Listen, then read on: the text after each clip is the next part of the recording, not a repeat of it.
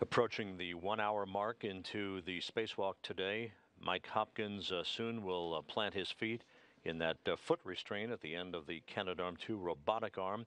At the top of your screen, wearing the suit with the red stripes, Rick Mastracchio is preparing equipment that he will use to remove dust caps from the spare pump module on the stowage platform on the starboard truss of the station.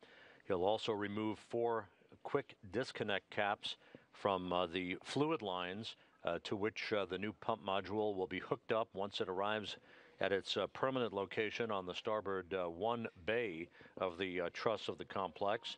He will also demate a series of electrical connectors and will attach wire ties around those cables to keep them safe and secure for Mike Hopkins to translate on the end of the robotic arm with the pump module a short distance over to the installation location.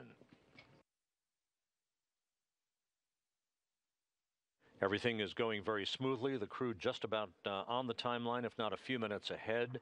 2 good suits reported, solid performance from the spacesuits for Mike Hopkins and Rick Mastracchio. Okay.